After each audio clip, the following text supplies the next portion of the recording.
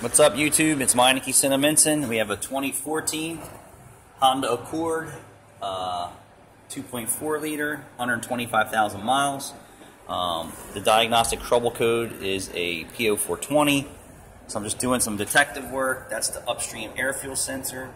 That looks pretty good.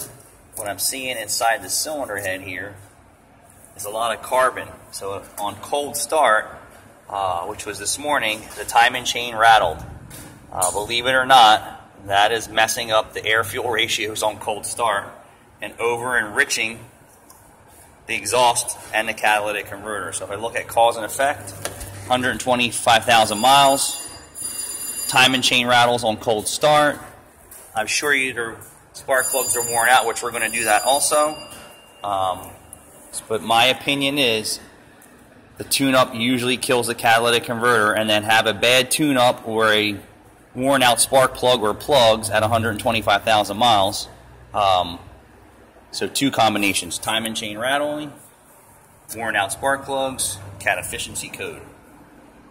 So here's my advice with this car here and any car is do your tune-ups 30, 60, 90.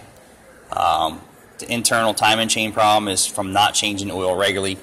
I'm going to pull the oil cap and see what it looks like inside of there. Doesn't look bad, but some of these things are so sneaky, you know, that you can't see inside the valve train with cover, so it's not all clumped up inside of there. But if you need a catalytic converter for your Honda, come to Meineke Cinnaminson, we'll save you tons of money.